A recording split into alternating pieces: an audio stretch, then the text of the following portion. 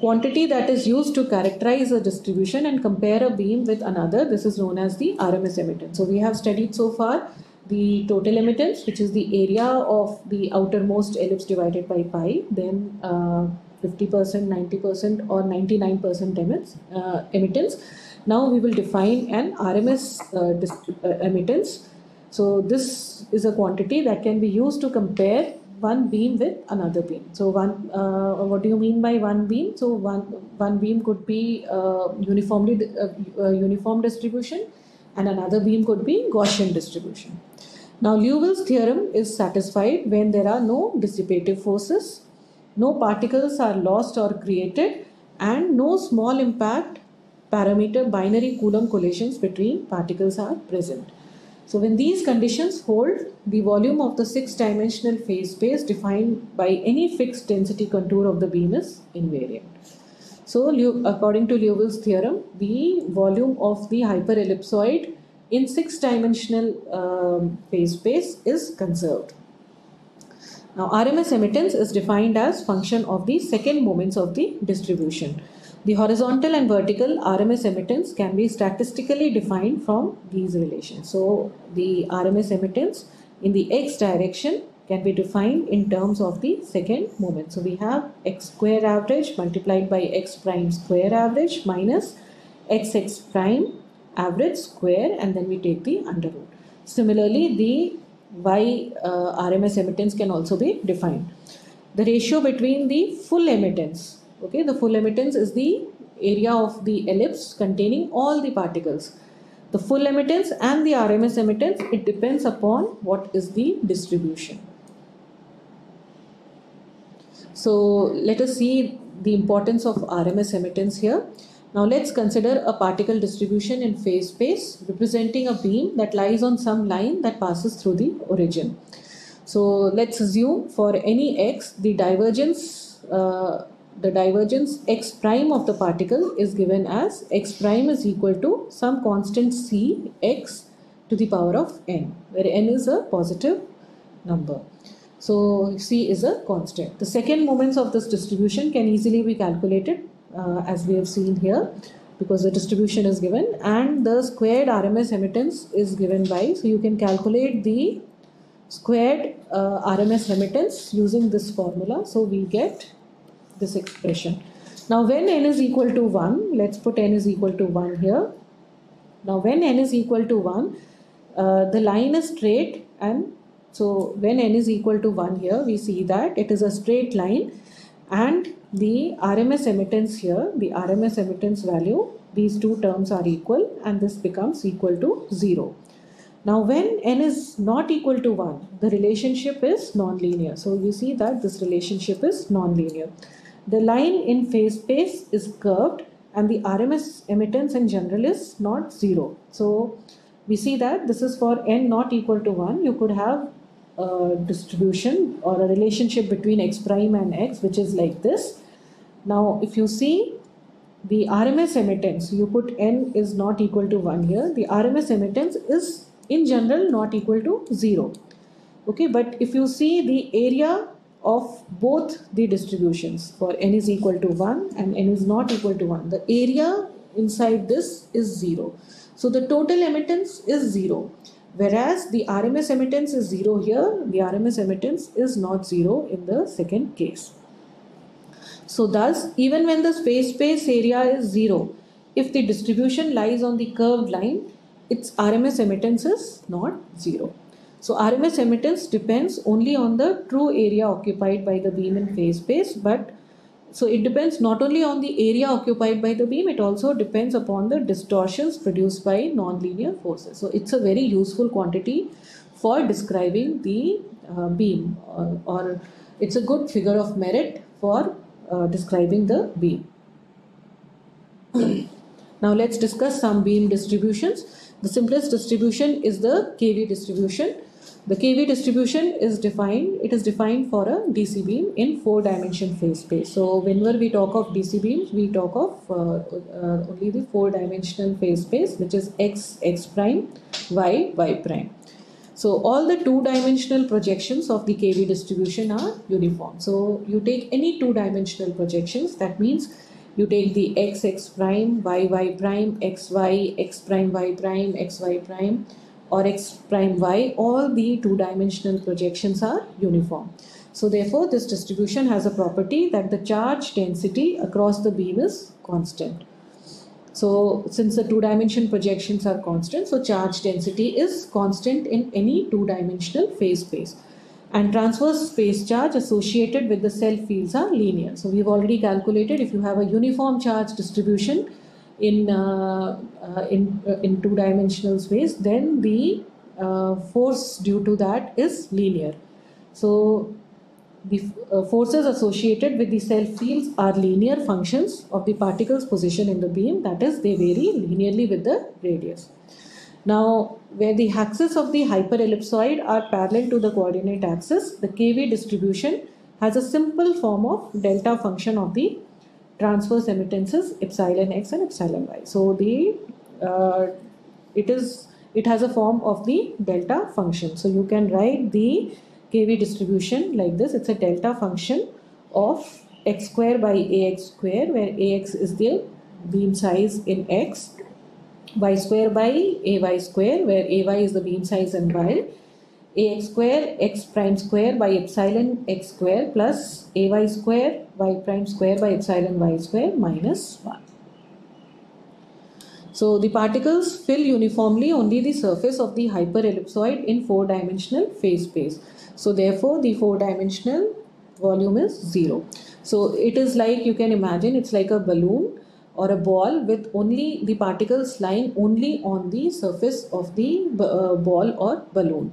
So if you take any two-dimensional projection, so it's like a 4D ellipsoid which is like a shell. So the particles, the charge particles, the particles of the beam, they lie only on the surface of the ellipsoid. So the 4D ellipsoid shell projects into the xy plane as a 2D uniform ellipse. Such a distribution is actually physically unrealistic. However, it is useful because the force due to this distribution is linear. So it helps to calculate the space charge and handle it in a simplified manner. You can analytically calculate the space charge forces and try to understand the effect of the space charge forces. Other types of distribution are the water bag distribution. We could have a 2D water bag, a 4D water bag, or a 6D water bag. A 2D water bag distribution is uniform in two dimensions. So you take any two dimension, x prime, y prime, xy. So two dimension projections are uniform.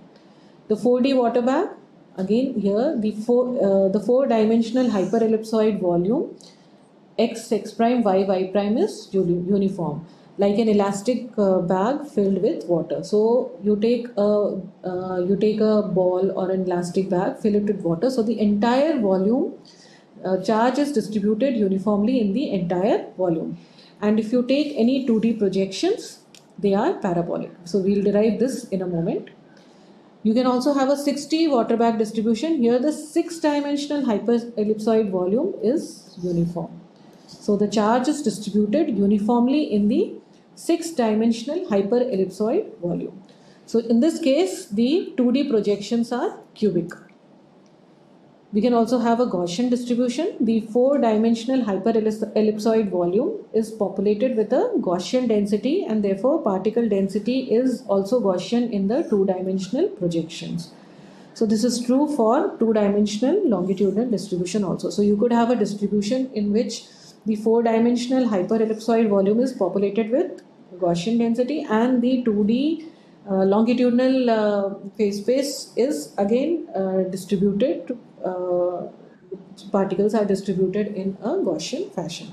Now in both the above non-KV distributions, so whether it's the water bag or it is the Gaussian, the transverse space charge forces associated with the self fields are non-linear functions of the particle's position. So only when you have a uniform distribution, the space charge forces are linear. Otherwise, the self fields are non-linear. So this shows the projection of various distributions in the XY space. So this is a uniform KV distribution where the charge density is uniformly distributed. This is a 4D water bag distribution where the two-dimensional projections are parabolic. So here the beam density is parabolic, and this is a Gaussian distribution where the charged particles are distributed in a Gaussian manner. So let's consider the 4D water bag distribution. So let's consider the beam to be specified by a four-dimensional hyperellipsoid. So x square by a square plus x prime square by b square plus y square by c square and y prime square by d square is equal to 1. Now in a four-dimensional water bag, the particles are uniform in the 4D space x prime y prime. So we can write the charge density in x prime y prime is equal to some constant k. Okay, so let's normalize this. So we take the integral over dx prime dy prime and equate it equal to 1. So the charge density is equal to k, and from here we can calculate the value of k. This comes out to be 2 upon pi square by a, b, c, d. So the charge density is equal to 2 upon pi square a, b, c, d. So we see that in the four-dimensional volume it is a constant. Now we want to find out its projection in two-dimensional space. Okay, so rho x prime. So rho x prime, we can find this out by integrating it with respect to dy and dy prime and applying the appropriate limits. So when we do this, we get so we can put in the value of the distribution here, and if you calculate this will come out to be rho x prime is equal to 2 by pi ab 1 minus x square by a square minus x prime square by b square. So thus we see that the two-dimensional projection is parabolic. So the particles occupy, they are uniformly distributed in the 4D volume, but in the two-dimension the distribution is parabolic for the case of 4D water bag. So similarly we can find out the projection of all the distributions in two-dimensional phase space. So just summarizing here, the now ratio of the full emittance and the RMS emittance, this is equal to 4 for a four-dimensional KV distribution, while it is equal to m plus 2 for a m-dimensional water bag distribution.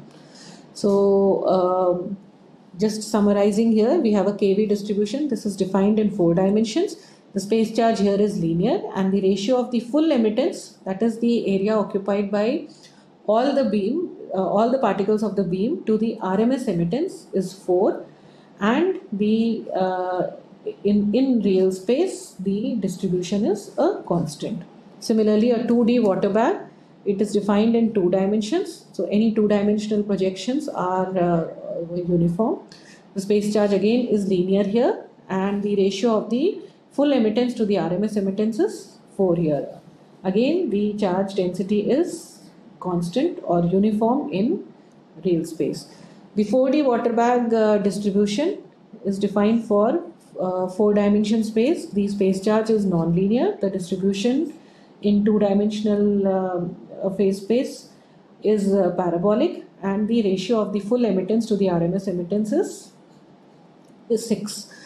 The 6-dimension water bag, in which the charge density is uniformly distributed in a 6-dimension hyperellipsoid. So here the space charge is again non-linear. The ratio of the full emittance to the RMS emittance is 8, and the two-dimensional projections are cubic, which can be calculated or derived in a similar manner as we derive for the 4D water bag. For the Gaussian distribution, whether it's a 2-dimension or 4-dimension, the space charge is non-linear.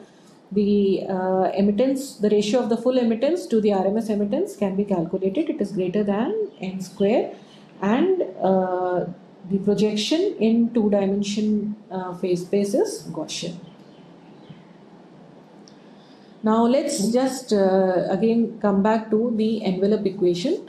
So we had derived the envelope equation from the single particle equation. So this is a single particle equation without space charge. So here Ks is the external force acting on the beam due to the quadrupole.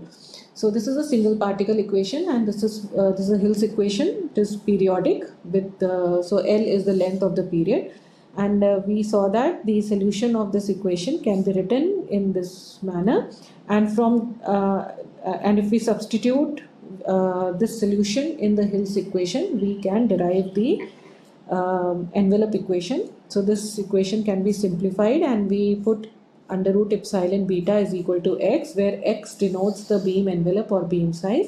So we get the envelope equation. This is without space charge, and this is the single particle equation without space charge. Now equation of motion for beam size is similar to the single particle equation of motion, except for the presence of an additional emittance term, which is defocusing. So this is the envelope equation, and this is a single particle equation. They are similar except for an additional term in the envelope equation, which includes the emittance, and this is a defocusing term. Now let us try to calculate the envelope equation and the single particle equation with space charge. So let's consider a beam moving in the S direction, where the individual particles satisfy the equation of transverse motion. So this is the equation of transverse motion. Now we have an additional force here. So this is the force due to the quadrupole. Now this is the external force due to the this is the force due to the space charge of the beam itself. The linear external force is given by minus ksx, and fs is the space charge force term, which in general is non-linear, and it includes both the self-electric and self-magnetic forces, which we have seen. The quantity Fs is related to the space charge electric field Es by this expression. Now we are interested in finding the equation of motion of the RMS beam size. So basically the envelope equation in presence of space charge. So we write the equations of motion for the second moments of the distribution. So thus we take x square average, and we find out the d by ds of that. So that is equal to 2x prime average, and d by ds of x prime average is given by this expression. So here we can substitute the value of x double prime from this equation. So we get again we can find out dx prime square average by ds. So it is this expression. So again we can put in the value of x double prime from the equation of motion, and we get this. So where the averages are taken over the particle distribution. Now the first two equations lead to the equation of motion for the RMS beam size. So let's call A as the RMS beam size, which is square root of x square average. So now using dx square average by ds is equal to 2x prime average, we have a prime is equal to x prime average. So differentiating this equation and using equation 2, so equation 2 using this equation, we get an expression in terms of now the RMS beam size A. So A, second derivative of A minus this term and minus this term is equal to 0. Now this term is the RMS emittance. So numerator of the second term is the square of the RMS emittance. So substituting equation 1, we get this. So now we have an expression in A, which is the RMS beam size. So this is now the new envelope equation. So this is the RMS envelope equation, and it expresses the equation of motion of the RMS beam size in the presence of space charge. Now here the second term is a defocusing, it is a focusing term, and the third term is the emittance term. So this is similar to the equation without space charge. The emittance term is negative and is analogous to a repulsive force acting on the RMS beam size as before. The last term is now due to the repulsive space charge term. So because now the beam has space charge, so we have an additional term here in the envelope equation, which is given by this term. Now let's talk of continuous elliptical beam. So this is derived for, the earlier equation is derived for a round beam. Now we have generally the beams in phase space are elliptical. So envelope equations for continuous beams with arbitrary density profiles that have elliptical symmetry in xy space. So electric field components for the uniform density distributions are, so we can derive as before the electric field components for uniform density distributions now with elliptical boundaries. So we get in the electric field in the x direction as this and in the y direction as this. So notice that they are linear in x and y. So Rx and Ry are the semi-axis of the ellipse related to the RMS beam size by Rx is equal to 2Ax and Ry is equal to 2Ay. Now substituting this equation in equation 6, which is the envelope equation. So substituting it here, we get the RMS envelope equation for uniform density beam, which are given by this. So now we have two equations in x and y because the beam is now elliptical. So in this, the quantity K is called the generalized perviance of the beam. So K is the generalized perviance and it is given by this expression. It depends upon the beam current and it depends upon the beam velocity. So higher the beam current, higher the perviance, higher the beam velocity, smaller the perviance. So it is a measure of the space charge of the beam. So higher the current, higher is the space charge, and higher the velocity, lower is the space charge. So we know that at higher velocities the magnetic field component cancels out some part of the electric field component of the space charge. So here I is equal to Q into N into V. This is the current expressed in terms of number of particles per unit length. So N is number of particles per unit length. These equations were first derived by Kapczynski and Ladermirsky for a stationary uniform beam in a quadrupole focusing channel, and these are known as KV envelope equations. So it was later shown by Lapustil and Sakharer that these equations are valid not only for uniform density beams but for all density distributions with elliptical symmetry. So even though they have been derived for uniform beams, they are valid for all density distributions. So thus the form of envelope equation is independent of the density profile of the beam. To calculate the RMS beam trajectories, even in the presence of space charge forces, we can replace the actual beam distribution, which may not be known in advance, with an equivalent uniform beam. So whether it is the Gaussian distribution or a Foldy water bag or a KV distribution, you can replace this by an equivalent uniform beam having the same current and the same second moments as the real beam. So an equivalent uniform beam is, so it could have a different distribution but the same current and same second moments as that of the real beam. So, and then this equation is still valid. So it is convenient to work with an equivalent uniform beam because, as we have seen, the space charge field for a uniform beam with elliptical or ellipsoidal symmetry is easily calculated and it is linear. So this here the advantage is that the space charge force is linear, and if you replace the beam with an equivalent beam, whatever the distribution, the equations are still valid. So this is a very useful result. The ratio of the space charge to the emittance term. So this is the space charge term and this is the emittance term. In this equation, this can be used to determine when space charge is important compared with the emittance in determining the RMS beam size.